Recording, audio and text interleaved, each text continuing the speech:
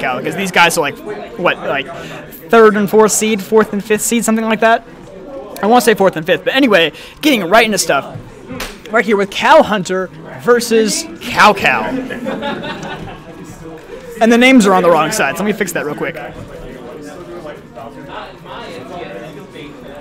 That's right, gamers rise. Oh, man.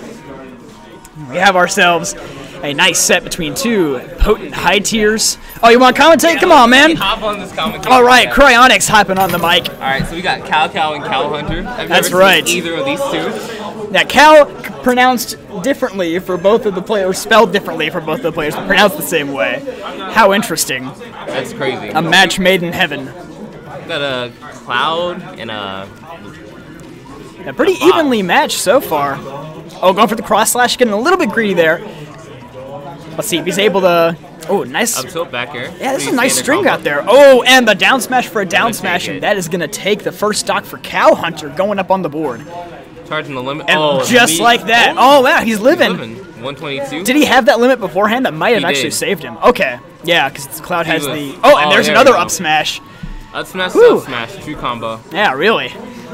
Just saying, hey, you know what? I'm not wasting any time. I don't care if this is a risky option. I'm going to go for it, and I'm going to get that stock. Which is sometimes that's what you got to do to get yourself back in the game. And a nice shield stall for a second there. Oh, he was trying to like shine stall himself to avoid those up airs, but you saw where it got caught by another one of those up airs. And just like that, 75% up on the board. All of those up airs, gosh. I mean, so much damage. Put it back on. Up tilt jab combo, dash attack. Ah, so close to getting an up air of his own. Oh, another up air coming through. Oh my gosh. I think 110%. This is definitely the danger zone. He got to like anything. Oh, he got caught by the illusion. Let's see if he's able to make it back to stage safely. Nice illusion right there to get himself back to center stage. So let's see what he's able to do.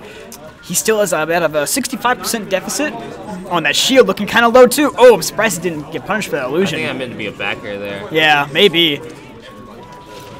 Illusion. Oh, he's going to go for the climb hazard. That was incredibly smart. Great awareness from Cowhunter, knowing that he could jump over. And that was actually his fastest option to take him out in the air.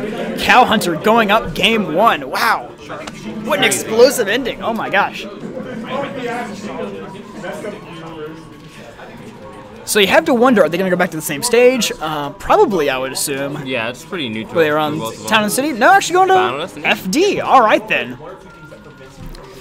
I mean, it's not like CaoCao did bad in that match. No. Like, he was staying with him for the most part until that up air train came through, like we talked about. So I didn't think that he'd go to, like, a stage-out platform so he could land on. Oh, we're seeing the same thing again. He tries to shine stall himself. Oh, you're going to get spiked! But he's making it back.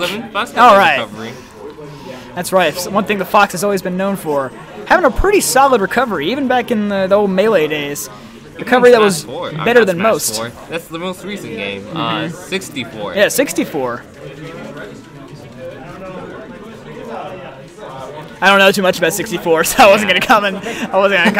I've only played 64 like a handful of times in my life, actually. Yeah. I watched a few 64 matches, like at SmashCon and stuff. Oh yeah, that's the greatest place to see it at. Oh yeah. But looking like kind of a repeat of game 1, but this time Cowhunter pulling a little further ahead. Nice back air just to get him off the stage. Oh, down tilt 2-frame? Yeah, that's a great move for 2-frame. Oh, he's gonna get the cross slash. That'll be the end of that stock for sure. 2017? Yeah, it looks like CaoCao just took a little bit of an extra moment to kind of recollect himself up on that respawn platform. He did give Cowhunter a little extra limit, but you know what? Whatever you have to do to get yourself back in it. Yeah. But here he is, almost getting lapped in percent. Oh, man. I don't think these shines are working out for him because he's just not able to get down. Oh, down air? He's going to get backstage, though. Yeah. And Cowhunter has really not put himself in too vulnerable of a position to get gimped. Yeah, that's the one thing with Cloud. He's easily gimpable, but if your opponent's not going to let you gimp him. I like to think of Cowhunter as like the Esam of Raleigh. Like this guy knows the game better than anyone else that I've talked to. Like I was commentating with him one time, and he was like, "Oh yeah, frame 17 of this move from this character that I don't even play," and I was like, "How do you know this?" I know he's got the debuzz notes. He's got the ESAM frame data. Oh man, he got a little bit greedy there, going for an up smash, just trying to end it all. but ended up getting up special with a back air, They're gonna take no it trouble anyway. whatsoever, and Cowhunter is going to take that set 2-0. Top one.